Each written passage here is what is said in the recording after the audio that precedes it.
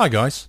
Up until recently, I've always used the 6updater tool to update Armour and the DayZ mod.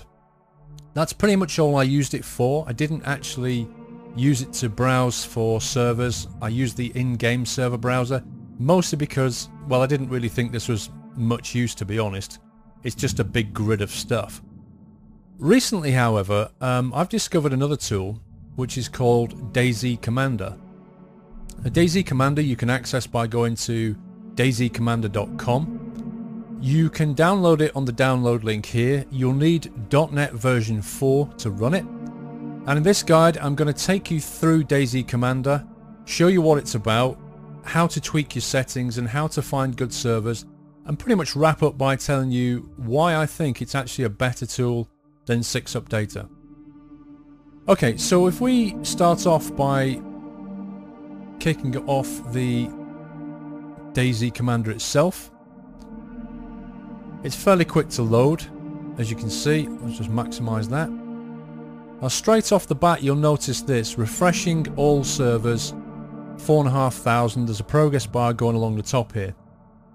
You can in the settings turn this off, I'll show you how, but what it's doing at the moment is going out onto the internet and literally rediscovering all of the servers that are available that are running DayZ. Now this can take a little bit of time depending on your network connection and some of the settings that you can set in here. You can turn it off to stop it from doing this if you don't want to, and then you can just manually kick off this process. It's up to you. There is a quicker way, I'll show you in a second, of just refreshing the servers that it knows about, but what this is doing right now is discovering all the possible servers. It's not something you have to always do. Now let's start off by saying, well, how do you actually update Operation Arrowhead and the DayZ mod? You'll notice this versions here is highlighted in yellow, and if I click that, it tells me that something is out of date. Normally this would be green. DayZ Commander, as you can see, is up to date. Armour 2, it's telling me, is out of date and needs updating, and the DayZ mod itself is also out of date, and it's showing me what the latest revision is. Now one of the things I find is quite useful about this particular one, the Armour 2 version, is this piece of information. Because it's polled all the servers, it's actually telling me what percentage of servers are running which version. So I can use this, when a patch comes out, I can use this to make a decision about when to actually update my Armour 2 version. At the moment you can see that 46% are running the 885 version, 20% on 417 and so on. You can scroll down this list and this will guide you as to which version you actually want to update to. As for the DayZ mod, it does a similar thing here. Now the 172.5 has been out now for the best part of 4 or 5 days while I'm making this video. So straight away I can see that I really should update from 2.4 to 2.5 because the majority of servers have now moved over. But after a patch just comes out, you may want to just hold off before you do this, because if you do upgrade, you might not be able to find a server to play on. Now when you're ready to install the latest patch, you literally just click on these links here and it will automatically update Armour 2 and DayZ. I won't do that now, but it will just do that for you. It's quite nice. Okay, let me just run you through some of the settings of DayZ Commander, which is here.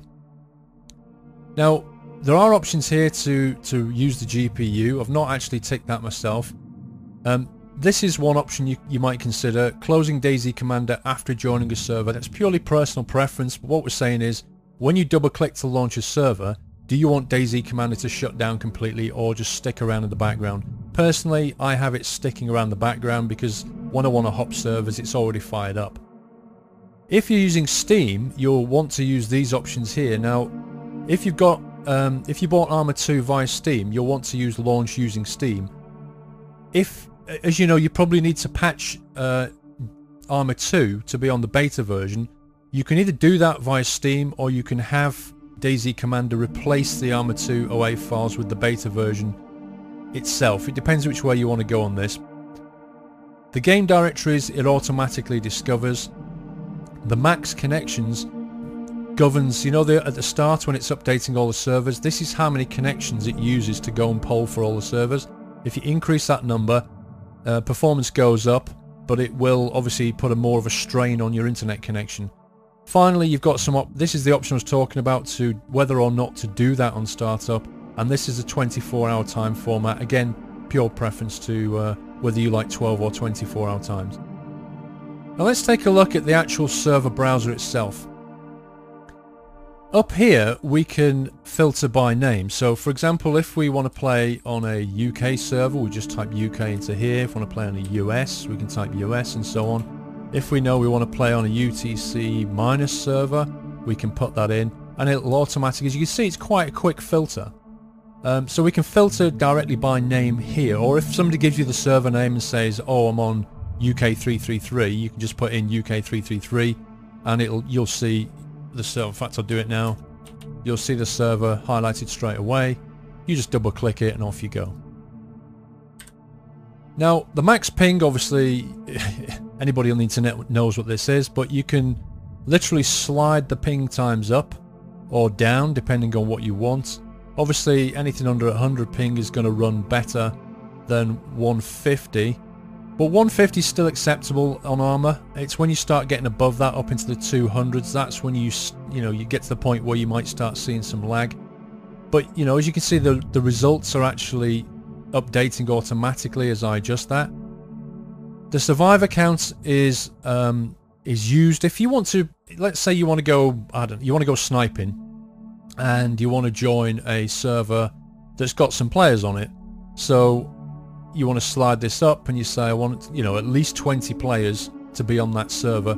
Well, DayZ Commander is now going to show you the minimum count that you've set. So if we want to play on a very populated server, we might go all the way up to say 40. As you can see, we're down to just 13 servers that are matching our criteria. You may be wondering why some of these are grey and some of them are white. We'll cover that in a second, but for now let's just put that back down to something reasonable. Options to hide empty and hide full servers.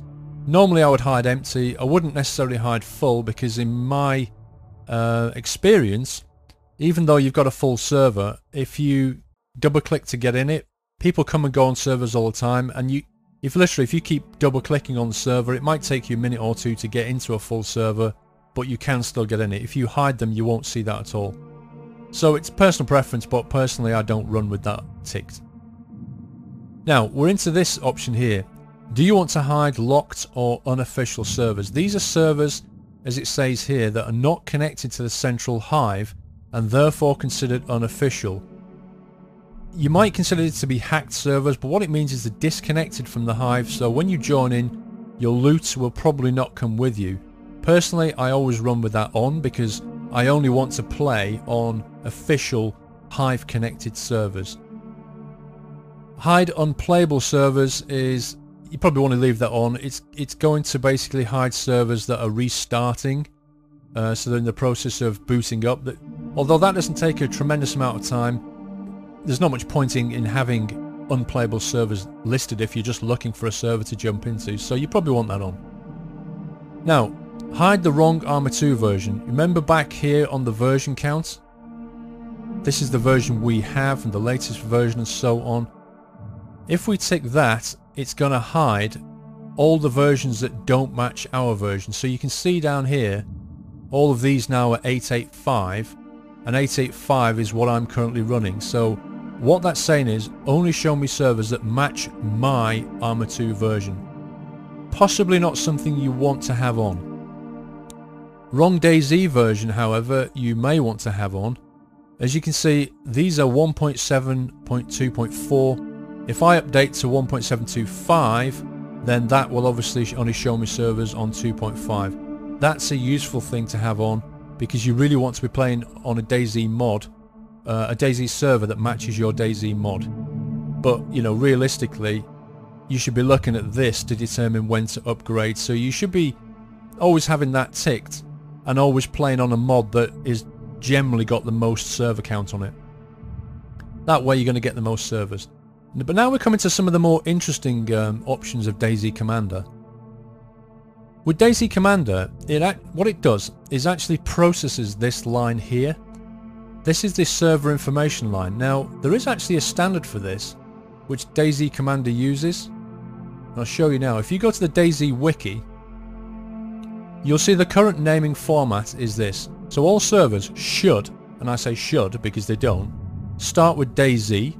Then it should come the location ID, which is US, DE, UK, whatever the country code is basically. It should then be followed by the version number. It should then show the various options for third person perspective, whether it's on or off.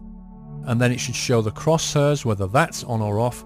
And then it'll have the time zone and what the offset is on that time zone. Finally, it should then say who it's being hosted by. Now this is the standard, the naming standard for servers in DayZ, but not all of them follow that. I would suggest to you that you should play only on servers that do follow that standard, because it's kind of an indicator to me that that server's being run properly and legitimately. They're not trying to hide anything from you. As you can see looking down this list, there's no crosshair information or 3D third person information on these servers. There is on this one. What DayZ's doing is it's processing this information here to help you to filter these things out. So what that means is, if I only want to play on day servers, I choose day. If I only want to play on night servers, I choose night. You notice it's picking up GMT +2. Currently for me, because I'm in the GMT time zone, I can confirm that this is night at the moment, so this is correct.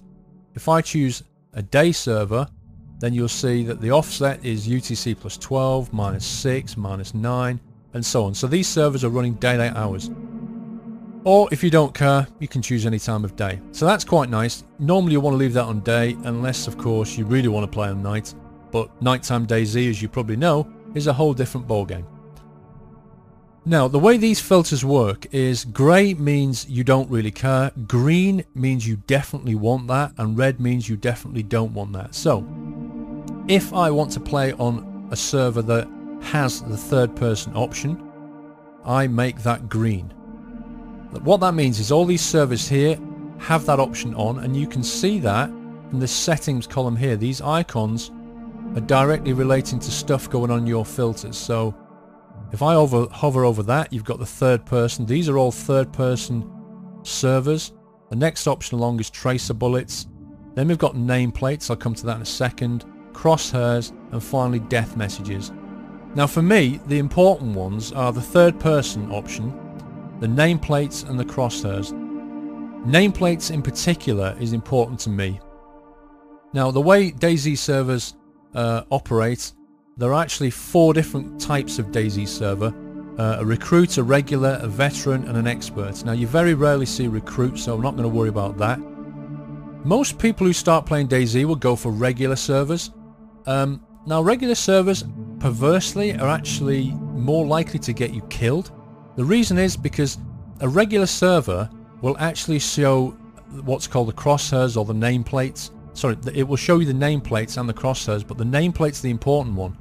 If you scan your crosshair around the battlefield, if you like, or Chinaris, if there's anybody just sat in a bush, it will instantly pop their name up. Even though you probably didn't see that player, it will show that person's name and it will show the range to the target.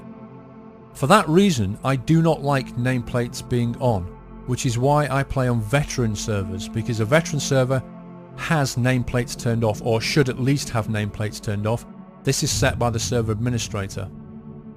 That's another reason why I recommend to you that you only play on servers that follow the naming convention, because if they declare here that third person is on and crosshairs are on and so on, then chances are that when you get in the server, that's exactly what you're going to get.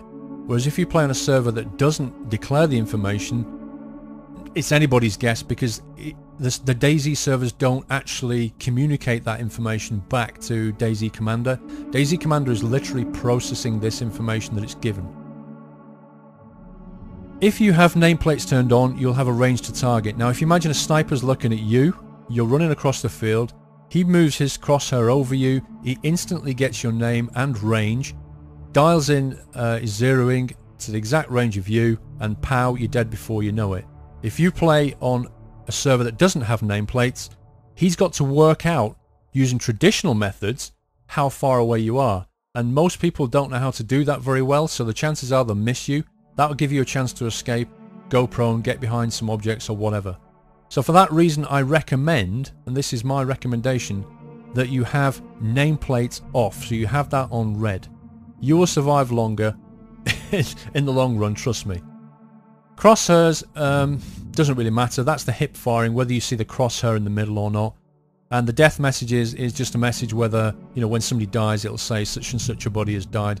Again, that's up to you. Same with tracers. The important ones to me are third person and nameplates. I have third person turned on and I have nameplates turned off most of the time. The reason being, not because, I mean, a lot of purists will say, oh, you shouldn't have third person turned on, but when I'm streaming or I'm recording footage, actually third person is quite useful, but it is also a bit of a hack in some respects, because you can actually stand next to a fence or a wall and you can see over the top of it in third person mode, and a purist quite rightly will say that's not the way the game should be played. It should be first person only. Certainly if you turn off third person and nameplates, then you are entering the realms of a veteran server, an expert server, because that's what an expert setting should be, is these things should be turned off. Okay, so that's my settings. That's what I run with, generally speaking. Down here you've got the date, the time of the servers currently running. You've got the player count. You can refresh a server individually here. You can see the player counts changing when I do that. Or you can refresh all of the servers in this list by clicking this icon up here, and that will quickly refresh these servers that match your filters. Again, this is not refreshing the entire server list. It's only refreshing the servers that are matching my filters. So generally speaking, these are my settings, and quite simply, if you want to play, you just double click on one of these servers and off you go. DayZ Commander is, I think, a better tool in this than 6 Updater because of all these sophisticated filtering options. I can find servers quickly. If you do play on a server and you decide you like it, then you can favorite it here. You can see I've just favorited LU313. If I go to my favorites, that's now been added. So if you find a server that you like, you can favorite it. You can bypass all the server filters then. You can just come straight here, see how many players are in there, double click, off you go. If you want to see what servers you've played, then just look through the recent tab. Friends is not actually that useful. It's not as sophisticated as it sounds.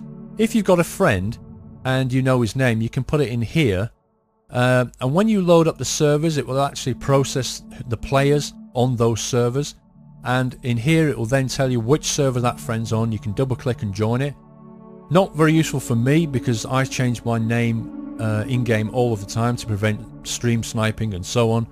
But if you've got a friend and you both have the same name, if you both have a fixed name, then you can just add your friend's name in here, and that will help you to find each other a bit more quickly.